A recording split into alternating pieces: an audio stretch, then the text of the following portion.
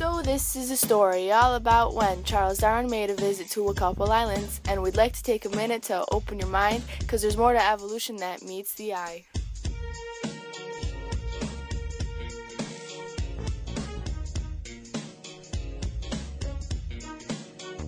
Galapagos Islands, 1835, where the turtles, the finches, and lizards would thrive.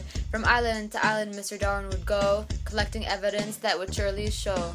Evolution has a mechanism, the origin states. It's how we evolve with primates. We don't come from monkeys, it's no debate. From my common ancestor, we inherit our traits. Natural selection, the process behind, causing populations to change over time. Under 4 conditions will this process take place. Organismal relationships we can trace. Genetic variation differentiates alleles. Brought by mutation, decoding reveals. Adding to the gene pool, the fittest will float. Reproduction, the next condition to know. Organisms mate and pass on their genes. Natural selection works by phenotypic means. In other words, it's not the genotype changing, it's the outside appearance variating. Inheritability, next condition in line, transmitting characteristics from parent to child. Natural selection is what favors the genes replicated in the offspring. Differential mortality, to overproduce.